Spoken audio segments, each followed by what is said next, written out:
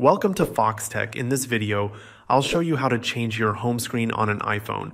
Whether you want to rearrange your apps, remove some, or even change which home screen appears first when you unlock your phone, iOS makes it simple.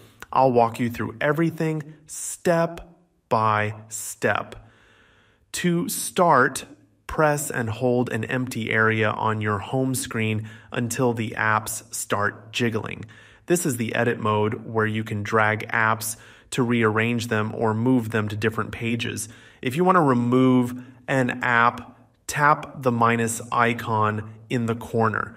From there, you can either remove from home screen, which keeps the app in the app library, or delete app, which removes it completely from your iPhone.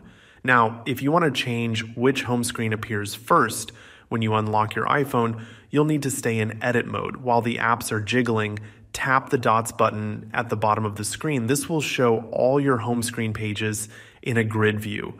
From here, you can drag and rearrange them to set which one appears first. You can also disable or enable pages.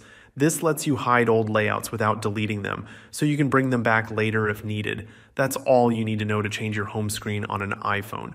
If you found this video helpful, make sure to like and subscribe to Foxtecc for more iPhone tips. Thanks for watching and see you later.